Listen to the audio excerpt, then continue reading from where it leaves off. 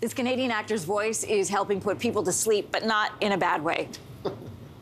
It is the lightest and most delicate of sounds, almost imperceptible, as though the lake has also gone to sleep, breathing softly on this spring night.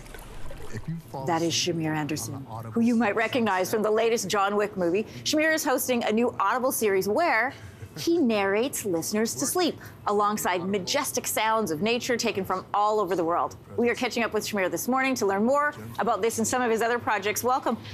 I'm glad that your beautiful voice is over this terrible construction that's happening behind us. Very loud this morning. It is. But it's all good. Listen, your voice is too good to waste. Can you read my first question to you? Goodness. I want to hear you read it. Is it right here? Yeah. When someone says your voice puts them to sleep, it's usually a bad thing. Both your new podcasts, it's actually a good thing. Is that okay? Yes, that's wonderful. Can I get a job here now? Yeah. Can you guys hire me, please? Right now.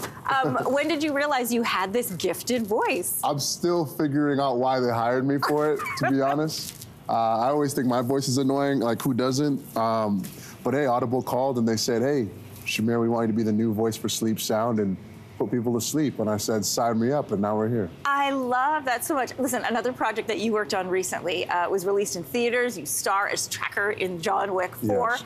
That is major. Congratulations. All of Canada is very proud. What's the story behind how you got the role? How I got the role, I worked on a movie with Halle Berry called Bruised.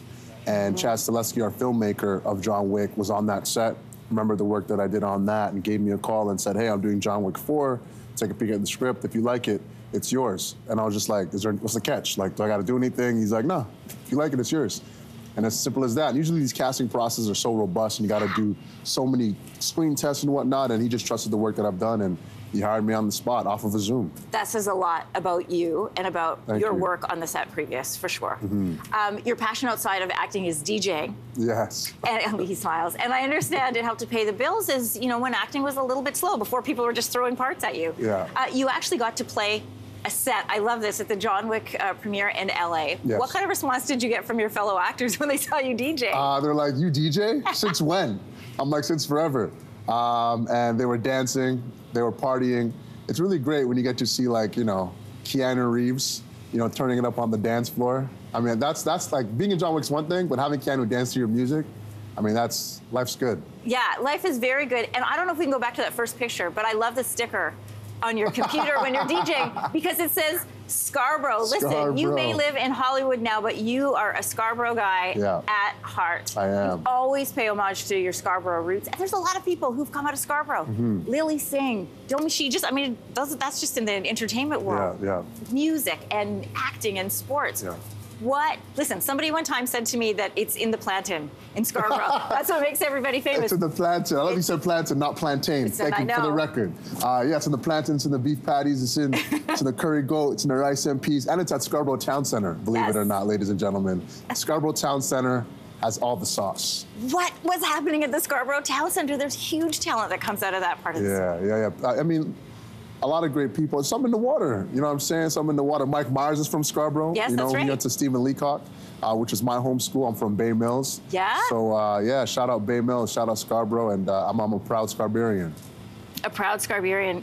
What's it been like to see your nonprofit grow so much? Last time you and I talked was during pandemic. It was over a Zoom, and you were launching a Black Academy. I was. And it's doing so well. Yes. It's been, since the launch of that, we launched it during the pandemic. We've since produced the first ever Black Award show, nationally broadcast on CBC, celebrating Canadian Black talent.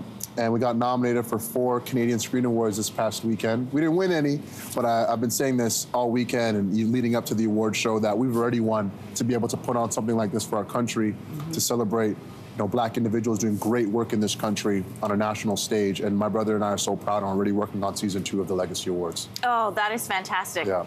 Congratulations. Can you do me a favor and just, I don't want everyone to go to bed, but I do want to relax them. Can you say enjoy the rest of your morning? Enjoy the rest of your morning. Have a great day. I'm Shamier Anderson, and watch me and listen to me and fall asleep with me on Sleep Sound. On all. Fall asleep with Shamier Anderson. There's an invitation. All right, thanks, Shamier. I love it. This is great. This is awesome. Hey, Thanks for watching. If you liked this, be sure to subscribe here, or you can check out more Your Morning videos right here.